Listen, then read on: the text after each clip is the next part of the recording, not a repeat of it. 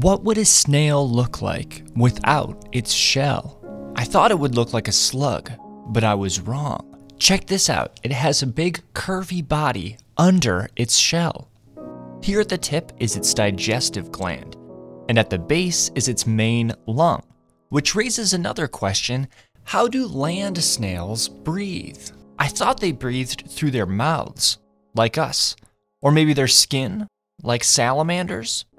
Again, I was wrong. When I tilt this snail over, look under its shell. Do you see that small hole? Here it is up close. Land snails breathe through these giant holes on their necks. They're pores that connect to those lungs inside this guy's shell. Or this girl's shell? How can we tell if a snail is male or female? Maybe it's the size of their shell. That makes sense, but it's not quite right. Most land snails are anatomically male and female, both at the same time.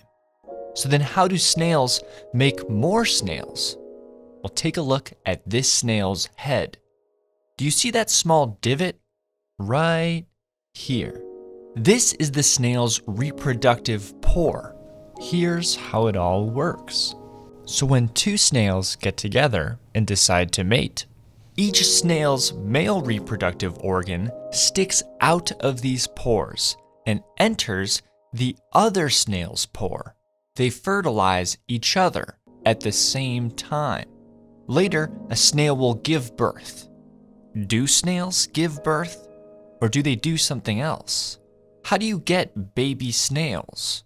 Well, watch as I attempt to remove this snail's shell. These little things fall out.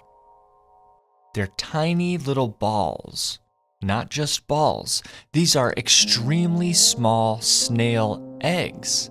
Snails make more snails by laying eggs. Specimen use made possible by the University of Michigan Museum of Zoology.